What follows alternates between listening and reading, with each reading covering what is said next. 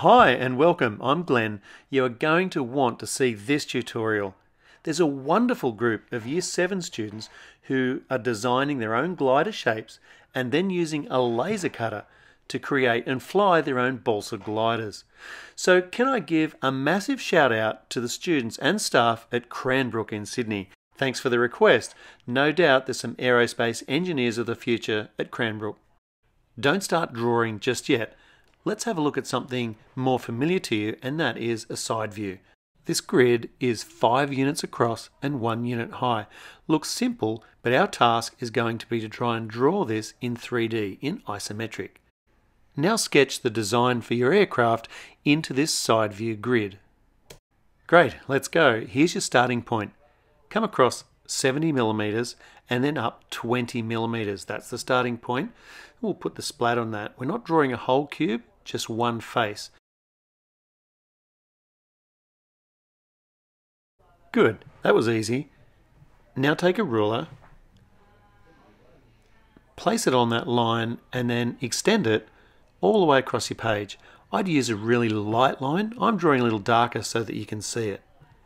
Now we're going to use the length of the splat to mark off 4 more boxes. 3, 4, and to finish up with 5. Hang on, I better just check that. Looks good. Let's trim the line on the end, and then we'll use a ruler to complete the top of all the boxes. So we're going to connect those 2 points. Boom, great. To get you started with a really easy design, let's curve the front. I'm placing the splat back in the very original position and tracing lightly in that ellipse.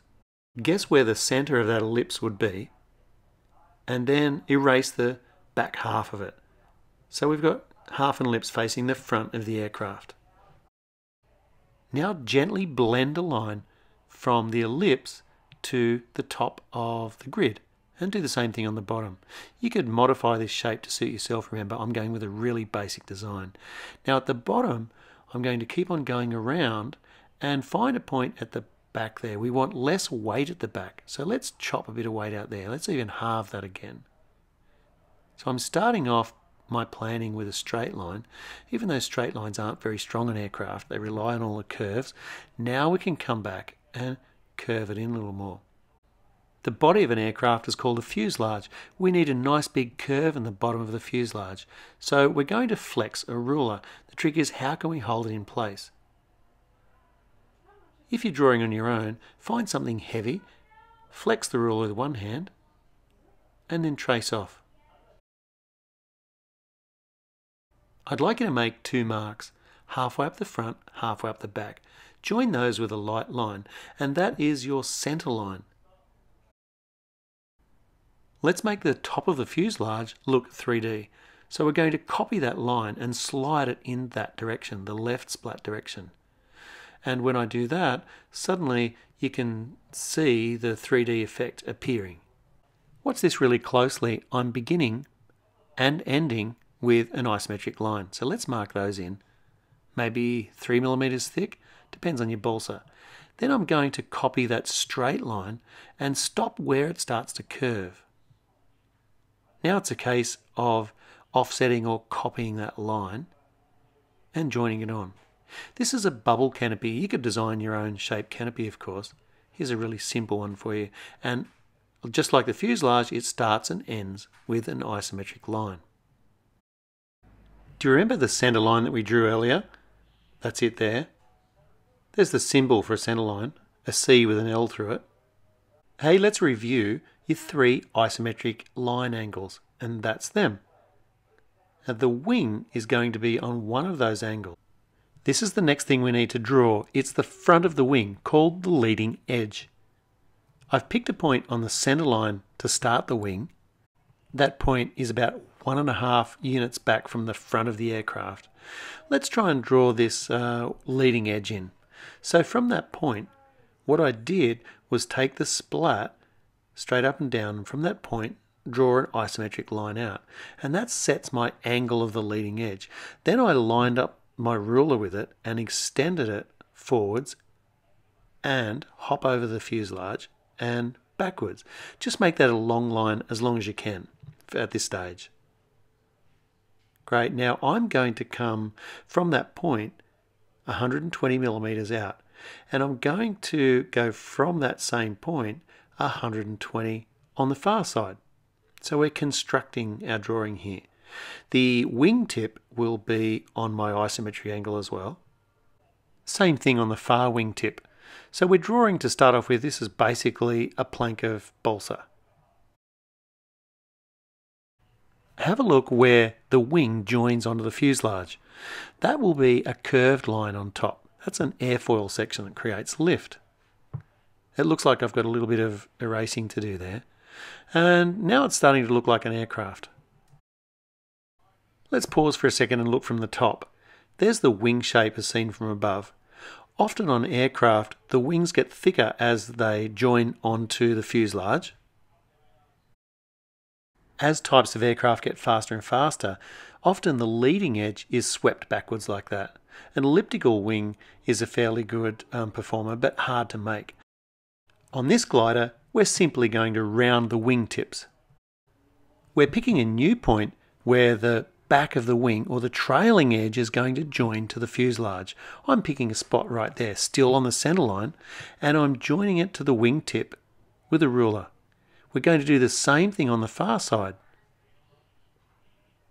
From that point, I'm joining to the wingtip. Just make sure you hop over the fuselage. Each wingtip is really a quarter of a circle. Let's draw a circle in isometric and divide it into 4 equal pieces. This wingtip really is just a quarter of a circle. And this wingtip is that quarter of a circle. Notice how the curves are different. Here's how to draw the curved wingtips. We'll go 1 unit to the right and 1 unit to the left. And then we'll blend a line in that meets those 2 points. Alright, now let's do the same thing on the other side. We'll come 1 unit this way. Remember I showed you this is a much tighter curve on this wingtip. Goes further into the corner. The flat part we're drawing at the back of the tailplane is called the horizontal stabilizer.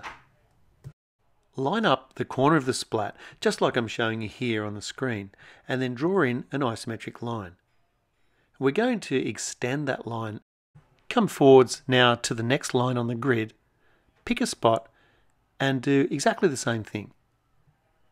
So we've drawn a horizontal stabilizer where the leading edge and the trailing edge are parallel. We'll complete that rectangular shape by drawing another isometric line. Oh, that's really cool. We've got a little bit more erasing to do there. And that is a very simple horizontal stabilizer. Let's sweep the leading edge of it back a little bit. So I'm going to join that center point to both of those on the tips. Let's talk about the vertical stabilizer. Here's a basic square shape. I also could use a much more curved shape, a little bit more aerodynamic. But I also could look at where I attach it. I could use a shape and slide it backwards. I could taper it. That means it gets more slender as it goes up. I could also add little strengthening parts. And you've drawn the stabilizers. Have you ever noticed the little lines on these stabilizers? How there's little parts that move? They serve to deflect the air upwards or downwards as the pilot moves the controls. And that changes the way the airplane's pointed up or down. They're called elevators. Here I'm constructing a vertical surface as a guide to draw in my vertical stabilizer. So there's a square shape. I'm designing the shape of my stabilizer now. I'm tapering the top of it a little. Looks good. Now we're so used to seeing things in perspective, that far wing looks longer than the one in front. So I'm going to fudge it. I'm actually going to shorten it a bit to make it look as though they're the same length. At the front of a glider, you'll often find a small weight or mass. It can be made from plasticine or a paper clip, anything, but it's really important in stable flight. When you throw your glider, launch it into the air, a tremendous lift is created by the wings, and that tends to pitch or point the plane up, and so we need a small mass to balance that and keep it flying level, and that means that it's gliding. That's great.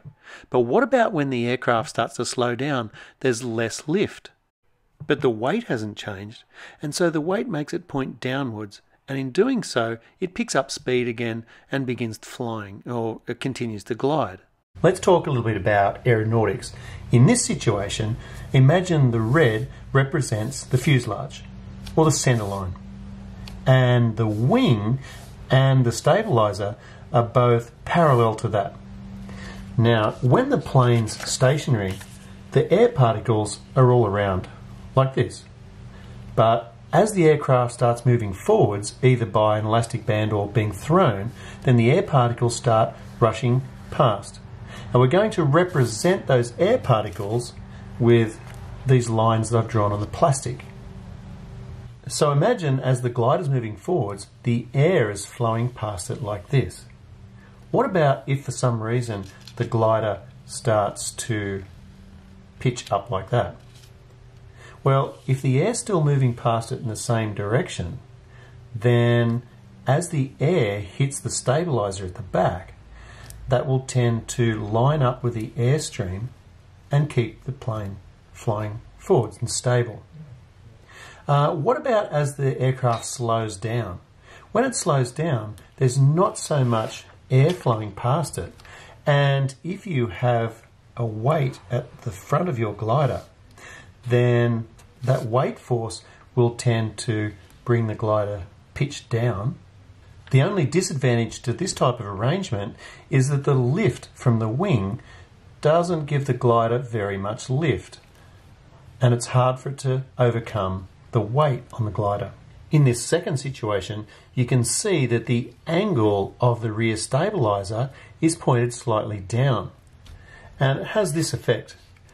As the aircraft is launched, the rear stabiliser tends to line itself up with the angle of airflow. And that's good, because now the wing is pointed slightly up in the air. That's called angle of attack. And as it does so, it increases the lift on the aircraft. The downside to this arrangement is that, remember, the aircraft is still moving in the direction of the air.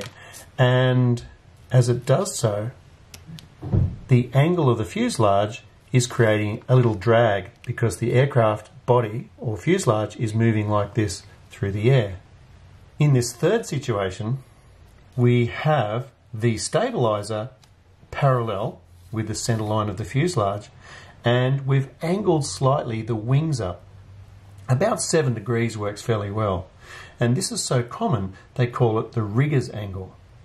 So we have the best of both worlds. Now the fuselage can travel like this through the airstream without causing too much drag.